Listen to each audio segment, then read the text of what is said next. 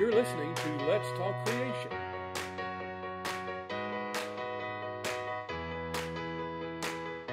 Well, welcome back to another episode of Let's Talk Creation with Todd and Paul. I am Todd Wood. And I'm Paul Garner.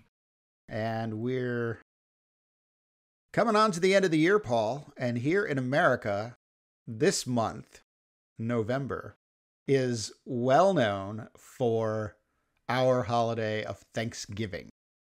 I believe, correct me if I'm wrong, there is no Thanksgiving you don't even have a Thanksgiving Day somewhere other in the year, do you?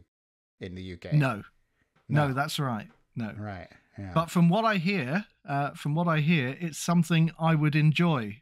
It sounds like a yeah. It sounds like a great feast. Yes, it is a great feast. That's the center point of the day, is the feast with the turkey and the mashed potatoes and the sweet potatoes and the pumpkin pie. Yeah, it's good. And then some people watch football games on Thanksgiving, and some people watch the parades that go on in our cities. It's kind of a big deal. But ultimately, Paul, it's really supposed to be about being thankful, right? Yeah. And I remember when I was growing up, every now and then my parents would decide, okay, this Thanksgiving, we have to say something that we're thankful for as we go around the table. And I'm like, all right, I got to think of something to be thankful for. This wasn't every Thanksgiving, but, once in a while, they put you on the spot.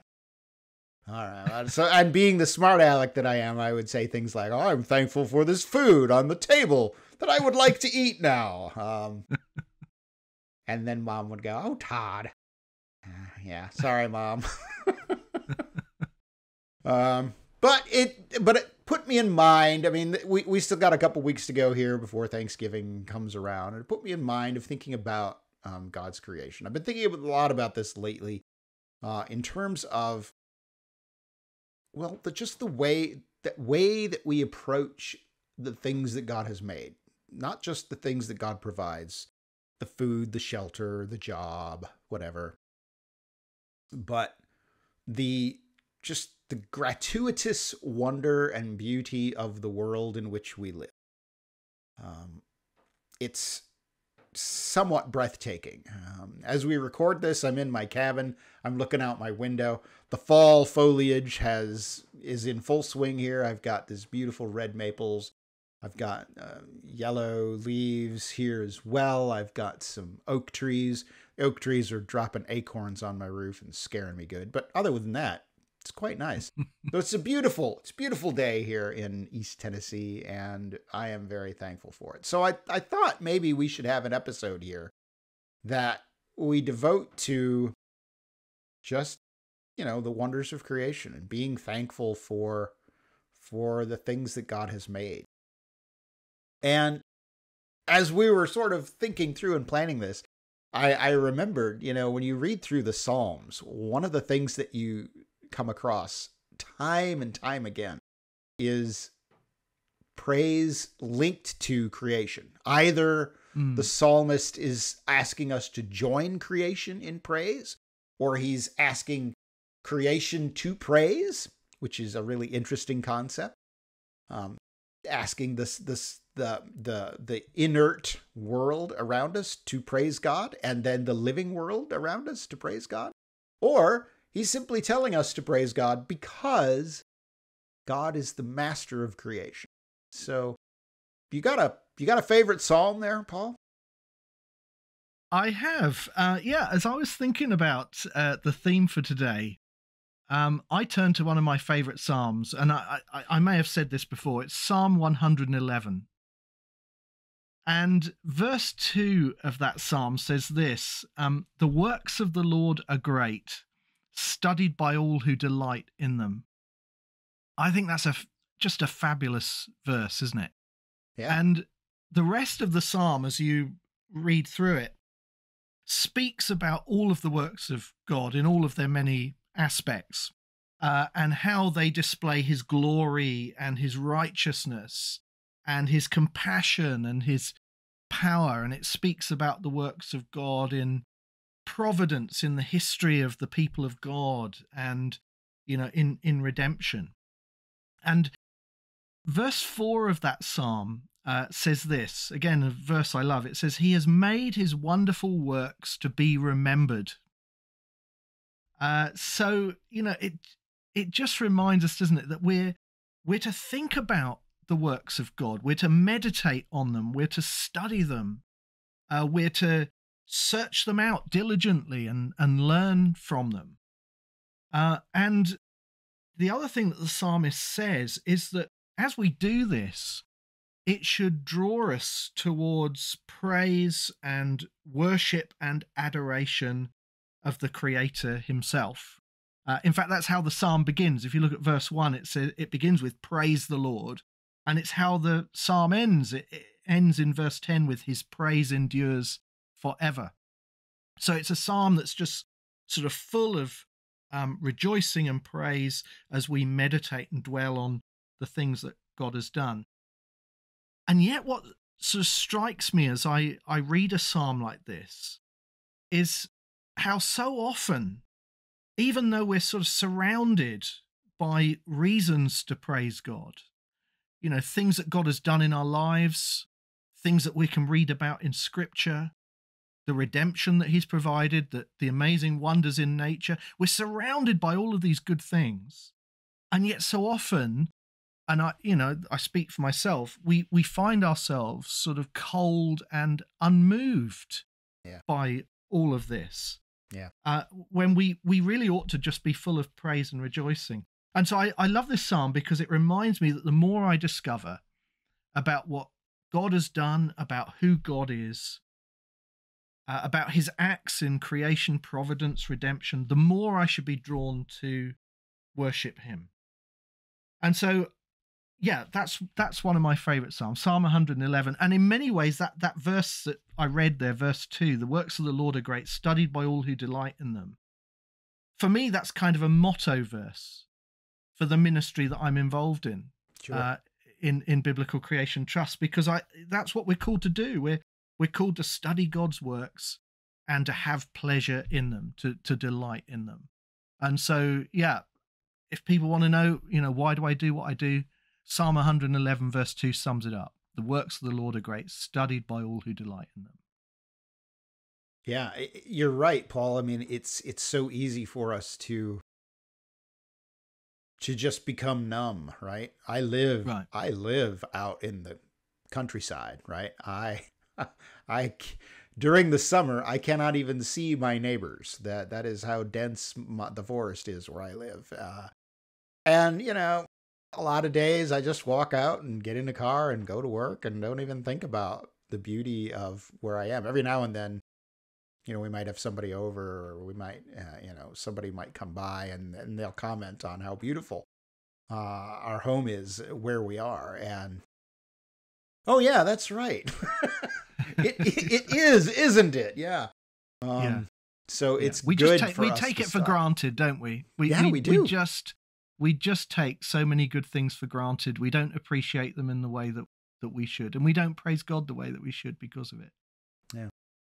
And I think the other concern I have about this is, in our line of work, right, in the creation evolution debate, I think too often we might consider the value of a created thing only in terms of how we can use it to score points against our ideological opponents, right? Right. So people might say, I don't care about that. I don't care about salamanders, or I don't care about flowers because nobody cares. That's not where it is, right? Human origins, dinosaurs, that's what people care about. The rest of it is just fluff. And that's, it's a very pragmatic way of thinking about things. And I certainly sort of understand it, but at the same time, no, absolutely not. There is the wonder of God's creation in the lowliest of things just as much as it is in the things that seem to be quite popular and people care about. Absolutely. Yeah. So, Todd, and I think you've got a Bible verse as well that you wanted I wanted to sort of share as we think about this theme. Is that right?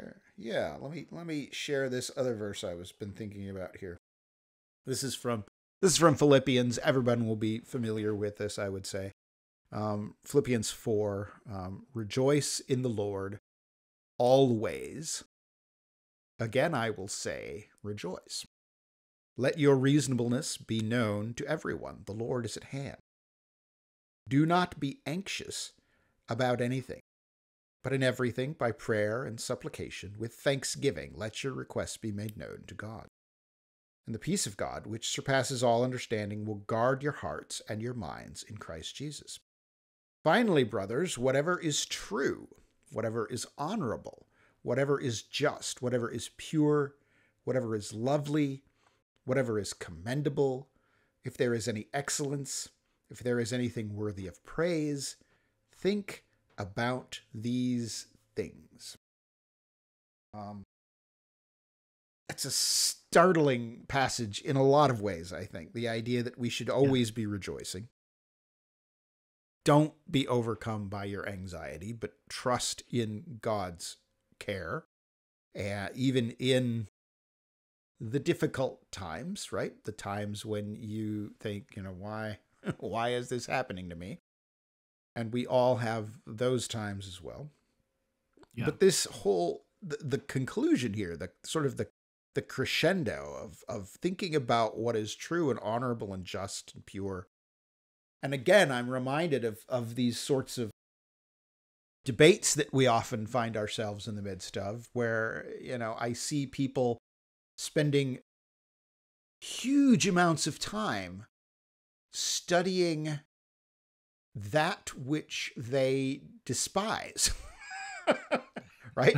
They're going through all these books looking for cracks and faults and trying to come up with more reasons why you shouldn't trust this guy. And I think to myself, I need to be balanced in the way I approach everything, right? I need to not be overcome by the anxiety of so-and-so is saying things that are false, which for scientists is an ongoing anxiety.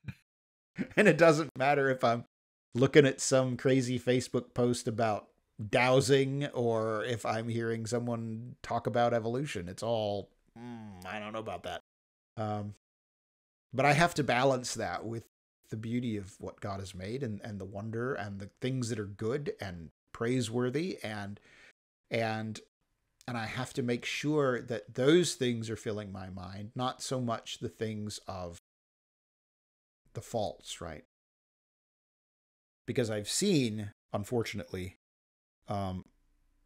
sometimes people who become obsessed with those, with the ideology that they disagree with, you'll find them embittered, really. I mean, eventually there comes a point when you realize this person isn't going to listen to me and no one's listening to me. And now I'm just angry all the time. And I don't want to be that guy. I don't want to be poisoned by that. So, yeah. So I think it's important for us to sort of step back and think more about the things we're thankful for. Yeah, I think that's right. Obviously there is a time and a place for critique, even refuting arguments, for tearing down false philosophies, false ideas. Sure. But if that entirely shapes us, then there's something wrong. We've kind of got an imbalance, haven't we? Yeah. Because what we should be shaped by are the good things, the positive things, the things that Scripture tells us are true and worthy and honourable, things that we should dwell on, the good gifts that God has given to us. Do you know, I knew you were going to read from that passage, and I actually looked up Matthew Henry's commentary, because I just wanted to see what Matthew Henry had to say about that passage. And this is just an aside, really, but one of the really interesting things that Matthew Henry says as he comments on these verses that you've read, he said this: the apostle would have the Christians learn anything which was good of their heathen neighbours. We should not be ashamed to learn any good thing of bad men or those who have not our advantages. And, that just really struck me because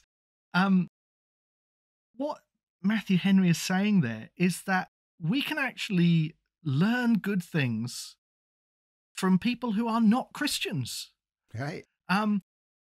Sometimes as creationists, I think we are so suspicious of learning from non-Christians, particularly things about science. We're deeply suspicious of those who perhaps are, evolutionary in their thinking.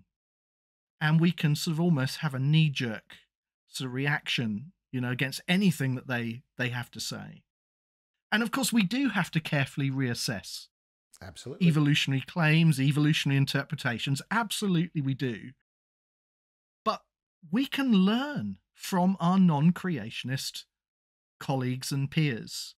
In fact, sometimes because of the particular knowledge that they have or the particular skill set that they have or their area of expertise, sometimes they're the best people to teach us things. Yes. This is just an aspect, isn't it, of common grace. Mm-hmm. So sure, we should always be on the lookout for the way that, vain, unbiblical philosophies have, affected the way that people think. But Matthew Henry reminds us we can even learn good things from bad people or from people who don't share our Christian perspective, Right. and I just thought that was fantastic. That common grace means that, we have good gifts even from people who don't know God. That's right. That's right. Yeah. And it's a startling thing. It's not just sort of practical, but sometimes God can speak to us from anywhere through anything. And sometimes in my life, I've noticed a random billboard is just what I needed to hear, what and how, and I don't know. I cannot explain it. I'm not even going to try to tell you the story because it's weird. But yeah, sometimes God punches through our I don't know, we're stuck in a rut and God sort of gives us a push. Mm-hmm. And encourages us through things that you would never expect, Yeah. Well, let's have a chat here about some of science, right? So you said, that great are the works of the Lord, and we should study them, right? That's right out of the Psalms. That is something that we should do. And as a scientist, I have continually through my career and my life been amazed and excited by things I'm learning about, either things that I'm discovering myself, that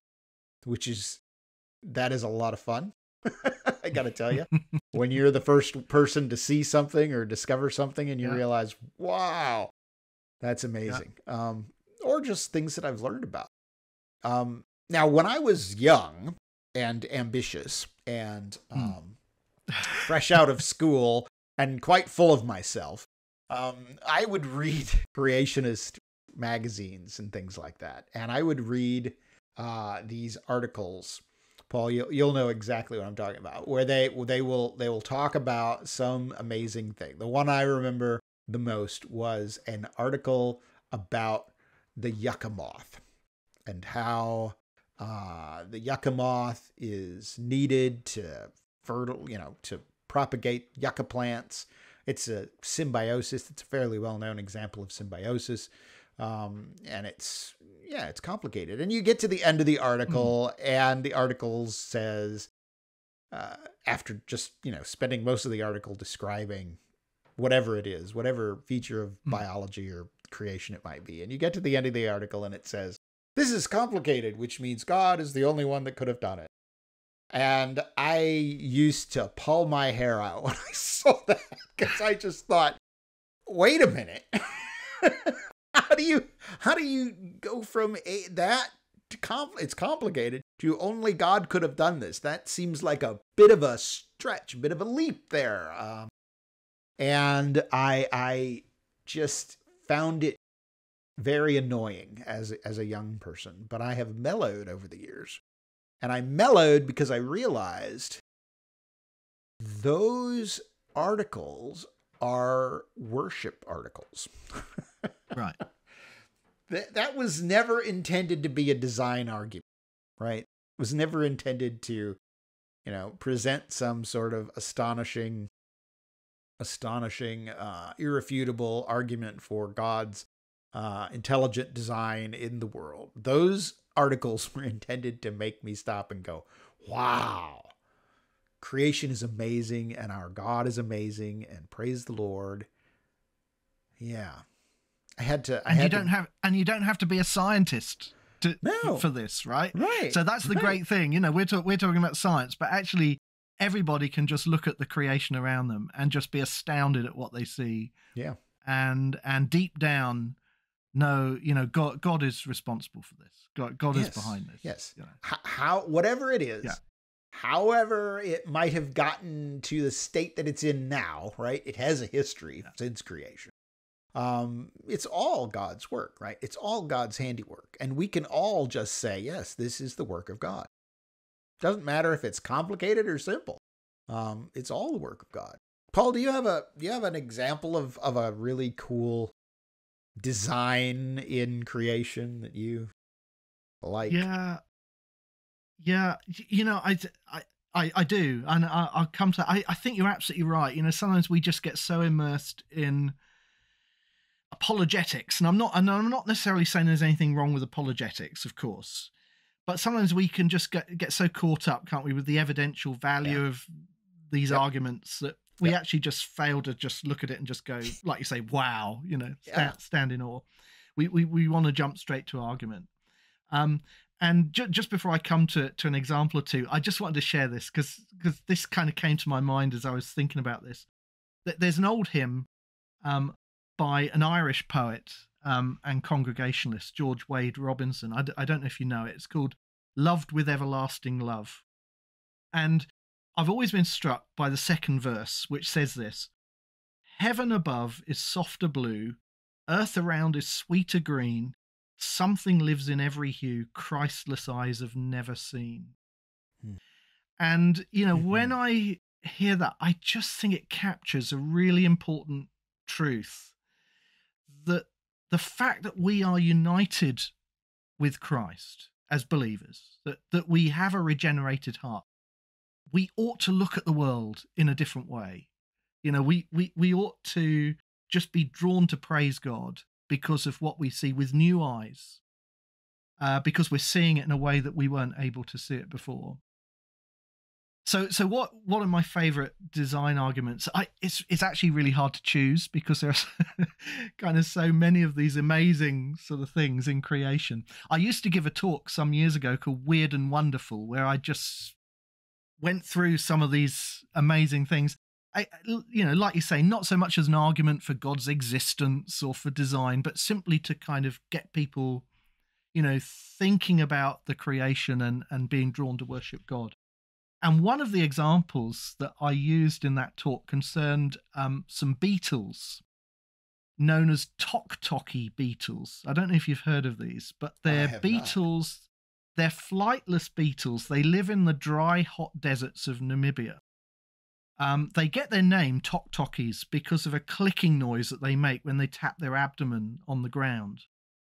And they're actually members of a very large family of beetles, the Tenebrionidae, known as otherwise as darkling beetles.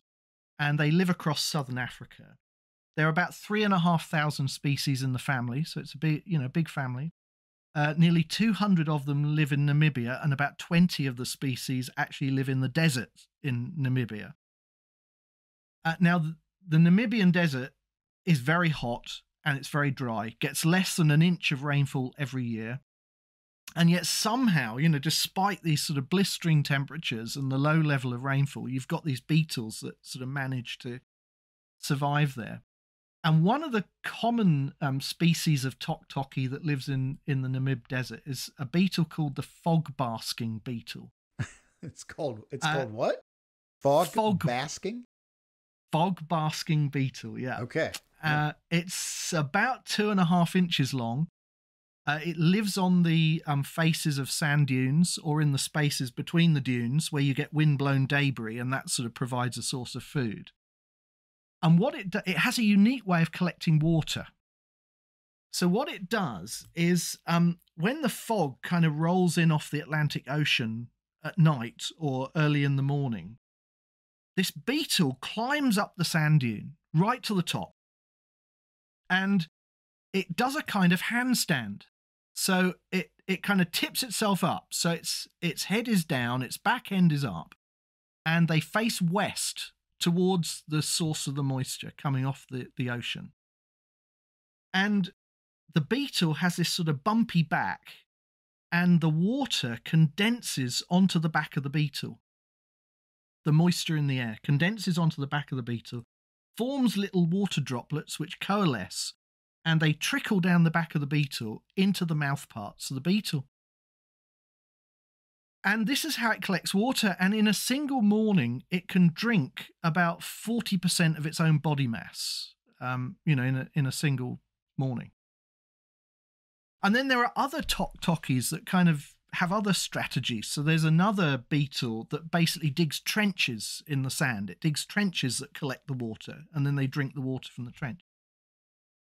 And I don't know why this particular example appeals to me, but I just think that is amazing. I just think it's extraordinary the way these beetles have been equipped to survive in this incredibly hostile environment where water is so scarce. I just think it's just an amazing provision of God for these beetles that they're able to do this. So that's a fun example. Can I give you one more? Yeah, absolutely. Is that okay? So again, this is from this talk that I used to give, and it actually, this example is from the plant kingdom, because plants have got incredible things to show us as well. So flowers have lots of ingenious mechanisms, as you know, to ensure that they get pollinated and cross-pollinated. And one of my favorite examples concerns the bucket orchid of South America and Trinidad, which has this remarkable mutualistic relationship with orchid bees. Now, the bucket orchid actually doesn't produce nectar, which is what normally attracts insects to the plant, right? So what it does instead is it secretes an aromatic fluid, this kind of fragrant secretion. It's composed mostly of compounds called esters, which combine an organic acid with an alcohol.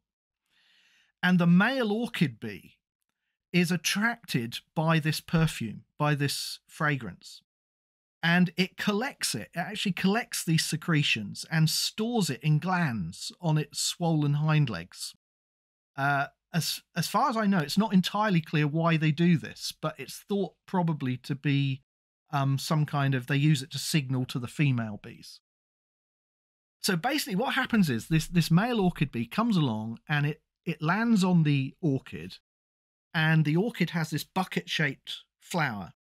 And because the surface where the bee lands is slippery, it slips and falls into the bottom of the bucket, which has this secretion in the bottom, which is fed by a dripping gland inside the flower. But the bee can't crawl back out the way it came, because the orchid has these downward projecting guard hairs that prevent the bee from getting back out. So the only way for the bee to go out is to go to another exit point, which is this sort of narrow tunnel or spout. And in the orchid, there's actually a little bump that's like a step that allows the bee to get out of the sticky fluid and up towards this tunnel. When it goes into the tunnel, the flower parts grip the bee, and they apply a kind of dab of this glue-like substance to the bee and then attach pollen sacs to it. And the glue takes a while to dry, so the flower actually holds the bee for anything up to 45 minutes while the glue dries. And then it releases it, and the bee can go off and visit other orchids, and the pollen sacs get detached, and the cross-pollination pollination process is completed.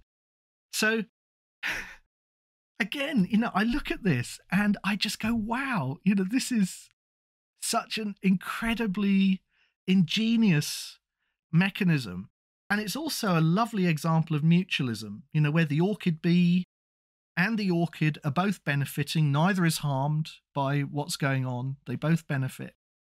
And I just look at that and I just think, what an amazing, amazing mechanism to ensure the pollination of this orchid. So those are a couple of my favorite examples. Yeah, there are lots of examples of weird relationships between orchids and insects. Yeah. So, well, I have one. This one is going to be outside the experience of most people, unfortunately, okay. But it is one of my favorites. And I remember learning about this in grad school. This was literally when the research was happening. And it was pretty exciting to hear about. But this is from my field, biochemistry, right? And so inside of your cells, Paul, inside of my cells, inside of everyone's cells, we all have these proteins. It's actually a complex of proteins called F0, F1, ATP synthase. Wow. Okay. Very complicated, very annoying name. Yes, we biochemists do love to needlessly complicate names, but yeah. So let's just think of it as ATP synthase. Okay, so ATP synthase makes a chemical called ATP, and ATP is basically what your cells use to move energy around. Okay, so ATP is used for digesting your food. It's used for making lipids, and it's used for signaling in cells. It's used for replicating your DNA. It's used for making RNA. It's used for making proteins. Pretty much everything that your cells do, ATP is responsible. So you need a lot of it, right? So you have a lot of these ATP synthase protein complexes. And when I say protein complex, I mean there's a bunch of different protein molecules, individual molecules that all just sort of get together and do their work. Now, the interesting thing about ATP synthase, so it part of it is this 6-membered ring, right?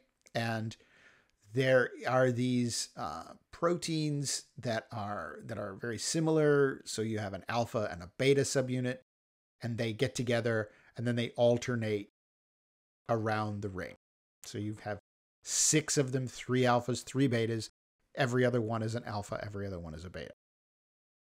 And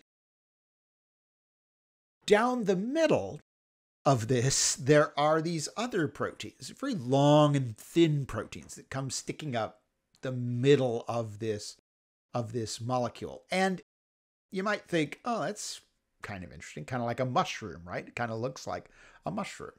And it's really curious because the middle part of the protein is not symmetrical.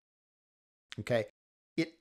It's got a little nub that sticks out on the side, right? Which is really interesting.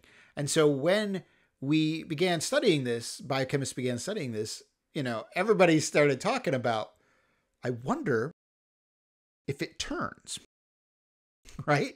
I wonder if this is literally a molecular wheel, right? So, you've heard this before when you think about, great achievements in the history of mankind. Well, who invented the wheel, right? We always, Right. Yeah, human beings invented the wheel. Yeah. No, actually, God invented the wheel. So we started having these ideas. Maybe this thing is literally a rotary motor, right? And if you turn it one way, it makes ATP. And if you turn it the other way, it burns ATP. It uses up ATP. And if you set it on the cell membrane in the right direction, then some other chemical reactions happen, and it will turn and make ATP. And those chemical reactions happen at sort of the end of digestion. That's basically, this is the culmination of what happens when you eat food at a cellular level. So, yeah, so here's this wheel. So I'm in graduate school learning about the wheel, and this paper comes out, which is amazing. I don't even know how to describe it. Bonkers. The complexity of this experiment was astonishing, and the results were fabulous. So how do you show that ATP synthase is a wheel?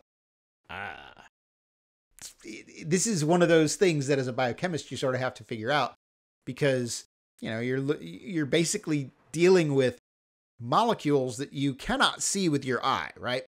Lots of other disciplines can see things that they study, but in biochemistry, usually you can't see what you're studying. Sometimes you get really big things that you can see, but most of the time you can't see it directly. So what these researchers did, which was really elegant, they used genetic engineering to create a special ATP synthase molecule.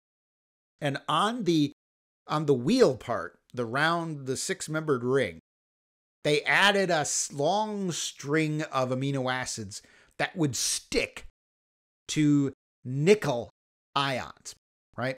So in the US, you're familiar with nickels, you have them in your pocket. So nickel is actually an element, and you can make ions of nickel. And there is an amino acid called histidine that will stick to nickel. So they made this wheel protein with lots of extra histidines on it so that it would stick to nickel. Now, why?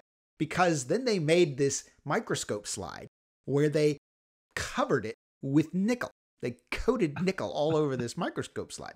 So that meant the wheel would stick to it, stick down onto the surface of the slide. Okay, so that's ingredient number 1.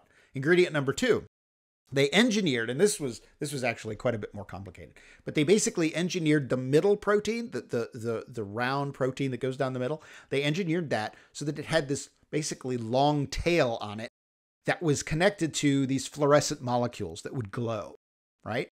See where I'm going with this? Yeah. So they make their microscope slide, which is pretty cool, with nickel on it, and then they put their engineered ATP synthase molecules on there. And the engineered ATP synthase molecules they stick down to the slide so that the round part doesn't turn. And the only thing that can turn is the middle part, right? So it's like you would hold on to the tire of your car and spin the axle, right? That's basically what's going on.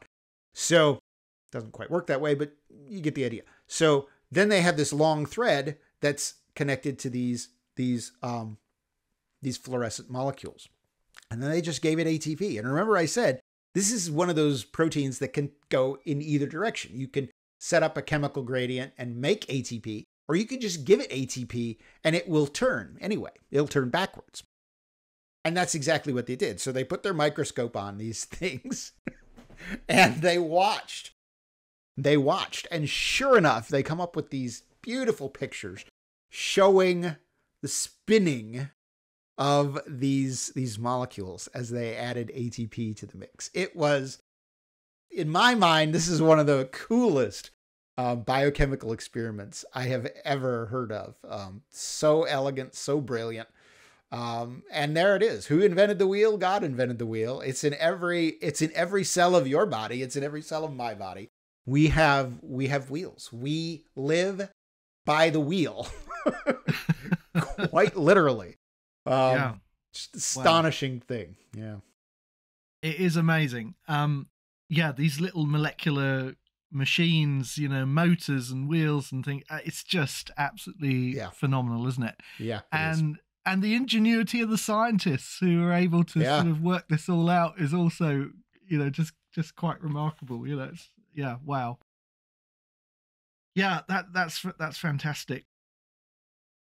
I guess, having kind of thought about some of these incredible things, That brings us to another question. So how about this?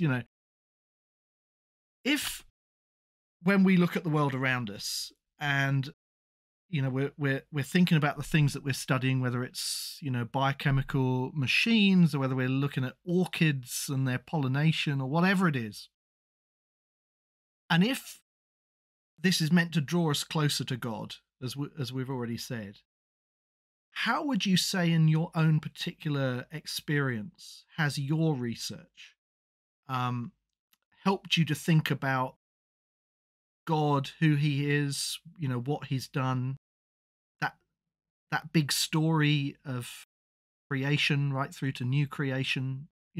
How has your research helped you to think about that grand grand picture? Sure. Yeah. Well, my work in the past 13 years has mostly been about human origins, right? And looking at and trying to understand these fossilized ape man creatures, right? And I have found again and again that there are no actual ape men, that there are apes and there are people. And it's we can tell the difference. There's still questions I have, still work I'm doing. I'm just writing yesterday on a new paper that on the subject, but that's been my research. And what I found that strikes me again and again is that there are a lot of people out there who don't look like me. They don't look like me at all. And I knew that, right? I mean, you can see the diversity in the modern world. It's really easy to see. But with these, sometimes I would come up with this conclusion that, well, this fossil is actually human, which it doesn't look much at all like me. And it makes me, I don't know, there's a certain discomfort to it because I thought looking at it, this is clearly not human and it's going to not be human. And then it turns out to be human, which makes me very popular with people. But anyway, but it makes me think a lot about the image of God, right? Yeah. So when God made humans, he made us in his image, right? And it's a contrast in Genesis 1 to the repeated phrase after its kind, right? When God makes the animals and the plants, he makes them after their kinds. But when he makes people, he makes them in God's image. Yeah. So suddenly this is a real big contrast. So, and of course, if you're studying fossils, one of the frustrations you have is that, well, I can't, the image of God does not fossilize. I cannot measure it. I cannot see it. But it's there. It's there in all forms. It's there in all shapes and sizes of people. It's made me more, I think, sensitive and aware of the ways that we all mistreat each other in the modern world. I think about, every time, violence breaks out between nations or even within countries, between different people groups, ethnic groups, or tribes, or whatever. Yeah, we're all made in God's image. The other may seem so weird to us, the other person, right? But we're all in God's image. And I also think about the end, the culmination, right? The kingdom of God. When every language, every tribe will be there together, worshiping at the throne of Christ. And I think to myself, I bet some of these fossilized people that I know only from their skeletons, I bet they're going to be there. I bet there'll be some of them there. And I often wonder what those museums are going to be like on the resurrection day. Right? When the drawers come flying open and the people are brought back to life. It's it's an exciting thing. It's an exciting thought of that, these individuals that I'm trying to reconstruct what they were like and who they were. But they're made in God's image. They're fallen like we are, sinners like we are, but they're also able to be redeemed. And if, when the Bible says there's people from every tribe and language and nation, okay, well, maybe that means every tribe and language and nation. Maybe some of these folks that I only know from their skeletons, maybe they'll be there. Yeah. So how about you? Neanderthals in heaven, Todd. Well, I wasn't going to name names. Thought, I'm sure. The other thing that I think about is they have different names for themselves. Right. Yeah. We think of them as Neanderthals. They never thought of themselves as that. And I'm eager to learn what their names really were. Yeah. No, that's great. Well, from my own perspective, I've spent a lot of time studying and thinking about rocks. And I spent quite a lot of time studying one particular rock unit in particular, the Coconino Sandstone in Grand Canyon. Mm-hmm. And as regular listeners, may be aware, I was a member of a team that was led by Dr. John Whitmore at Cedarville University. And we carried out a major field and laboratory investigation of this particular sandstone layer. And we were especially thinking about the claim that the Coconino Sandstone was deposited in an ancient desert as a wind-blown sandstone. And in fact, we found lots of evidence that it was deposited rapidly underwater. And I guess if people want to, find out more about that, we actually did an episode where we talked to John Whitmore all about it. It was episode 24, I think. So you can go and check that out. But as I was thinking about that, as I'm thinking about my work studying the Coconino, other rock formations, obviously as a creationist, what's in the forefront of my thinking is the flood. Which was, a devastating judgment on human sin, the worldwide flood in the days of Noah. And it's kind of ironic, I often think, that so often we tell the story of Noah and the flood as a kind of nice, sanitized children's story. Children's story, we give children's books with pictures. Yeah. When in actual fact, it's one of the most horrific stories in the Bible. Yeah. This story of the violence and the corruption of that former world that was so great that God essentially pressed the reset button. Yeah. And wiped everything out and started all over again. So it's an incredible, sobering story of judgment. But there's also another side to the story of the flood, and that's the story of God's grace. So, we know that in the midst of all of that terrifying judgment at the time of the flood, God provided a way of salvation. He provided an ark in which Noah and his family and representatives of all of the air-breathing birds and land animals were saved. And of course, as Christians, we are used to thinking of the ark as a picture for us of Jesus Christ, the one today in whom we can find refuge and safety from a judgment to come.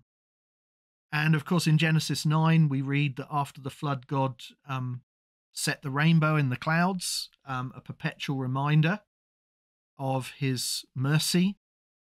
So that when we see the rainbow today, we're reminded that we live in an era of grace, an era when judgment is restrained, judgment is held back, so that there's time for us to turn from our sin, to turn to God, and to repent. So I all of those are thoughts that come to mind as I study the rocks. But there's also another thing that I think about, and it kind of it kind of fits with our theme today of Thanksgiving. It's another way in which God's mercy is evident in judgment through the flood. The way in which God actually made provision for us through the events of the flood. So if you think about the flood rocks,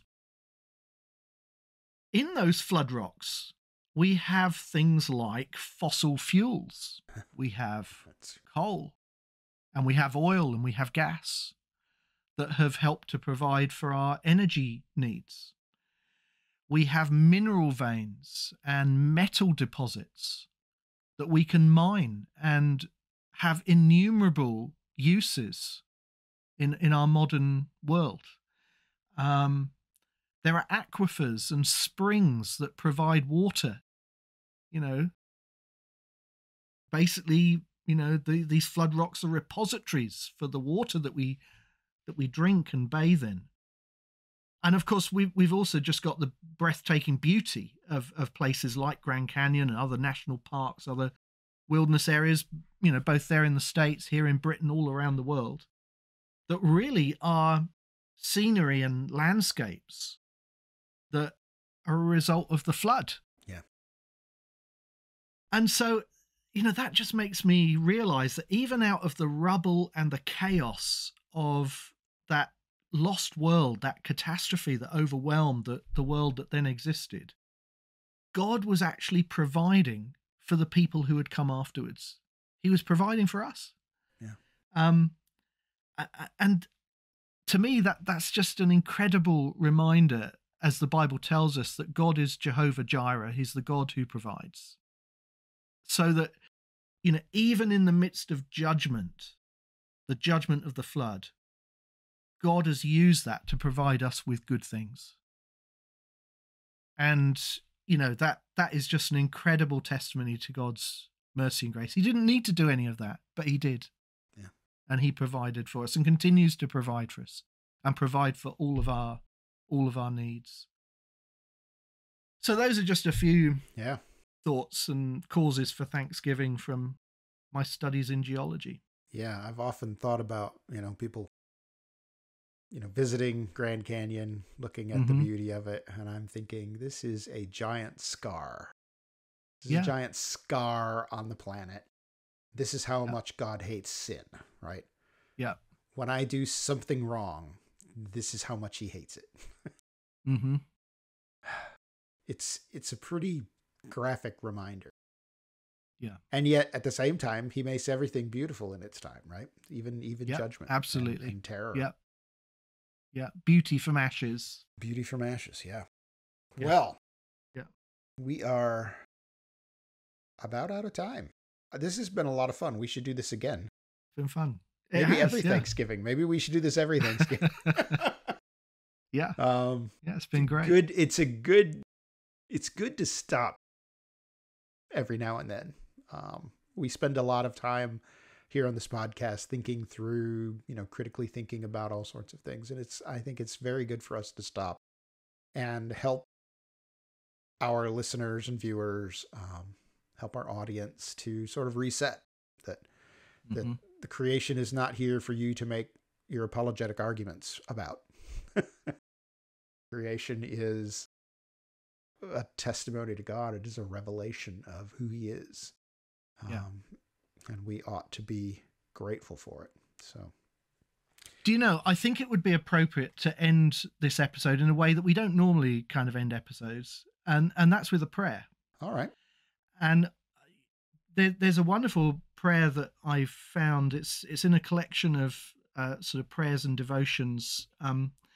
And I've just a few lines from this prayer that I'd like to read. Sure. As we kind of close out. So it says this: O Lord God, who inhabitest eternity, the heavens declare thy glory, the earth thy riches, the universe is thy temple.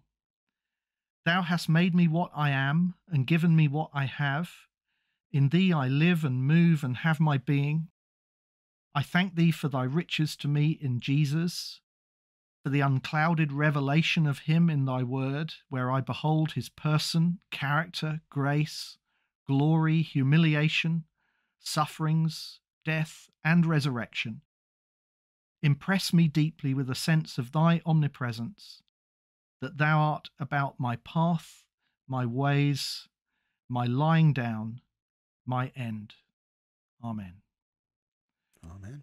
I just thought that was a lovely prayer that reminds us of how much we have to thank God for. That's beautiful. Thank you. Well, that wraps up this episode. Do remember, if you are watching on YouTube, leave a like and subscribe if you would, and click the notification bell if you want to be sure to be aware every time we post new episodes. If you're on other streaming platforms, we're on most of the major podcasting platforms. Consider leaving us a review. That helps us. Share on your social media the episodes that you really enjoy. That also helps us a lot. And let's also, as we're thanking the Lord, let's thank him for his provision for us. So we want to thank you, our listeners and viewers, our audience, for your generous sponsorship of the work that we're doing. The money for production of this podcast comes from donations to my employer, Core Academy of Science. You can find us at coresci.org/connect, where you'll find links to all of our important content that we'd like you to be aware of. It tells you about our ministry, but also you can find there links to our donate page, or you can just go to coresci.org/donate. That's coresci.org/donate, where you'll find ways that you can help support the work of our ministry and our podcast here, Let's Talk Creation. Paul, tell us a little bit about Biblical Creation Trust, our other sponsor. Yes, do check out our website. It's at biblicalcreationtrust.org. And if you go to the homepage, there's a donate button, and you can click on that. It takes you to a giving page, and that explains all of the various ways that you can give to support the work, including a PayPal account for those perhaps who are outside of the UK. And you'll also find us on social media. We're active on Facebook. So do check us out and do continue to support what we're doing. We really do appreciate it. Thank you very much. All right. And if you'd like to know more about the podcast, check up on show notes and archive of episodes. You can visit us at coresci.org/podcast. If you'd like to contact us, we're on all the major social media platforms, Instagram, Twitter, Facebook, or you can send us an email at podcast@coresci.org. And I do want you to know that we do check out every email that comes in. We may not always respond to everything that comes in, but we do read them, and maybe your comments and suggestions will be future episodes. I know just this week we had an interesting email that we thought, that would make a good episode, or two maybe. So thank you for that, and do keep continuing to let us know how you like the podcast and what you'd like to see more of. So that's it. We're back here in a fortnight, Paul, with another episode of Let's Talk Creation. So we will see you then. See you then. Bye for now. Thanks for listening to this week's episode of Let's Talk Creation. If you have questions, send them to podcast@coresci.org. That's podcast@coresci.org. And be sure to let your friends know about Let's Talk Creation. And check us out on social media. Thank you.